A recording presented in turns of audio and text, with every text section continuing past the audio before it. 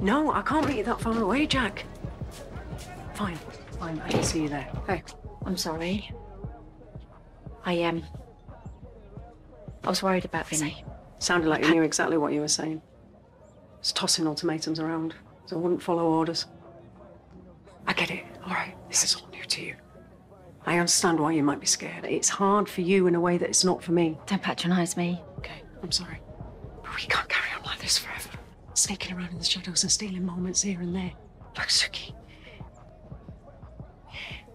If you want to be with me, we have to make it happen. Yeah, but not like this. Okay, your plan, those documents. I wouldn't need a plan if you would just leave him. I can't just leave him. If he finds out about us, I lose everything. My family, what businesses I've got left. You. I get that, I do. Suki. You need to be brave. Vinny will be fine. You don't know that. No, I don't. But what I do know is if you don't get away from that man,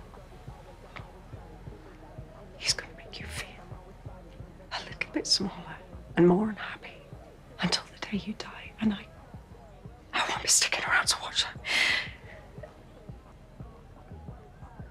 There, give me 5 minutes, okay?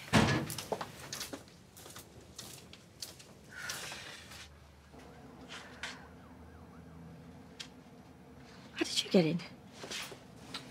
Here, you put these back in Nish's jacket pocket. He'll never know. This is everything I have on Nish.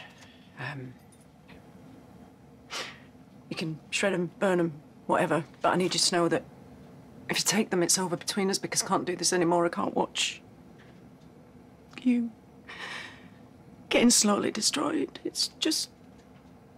it's too hard, and I need to protect myself.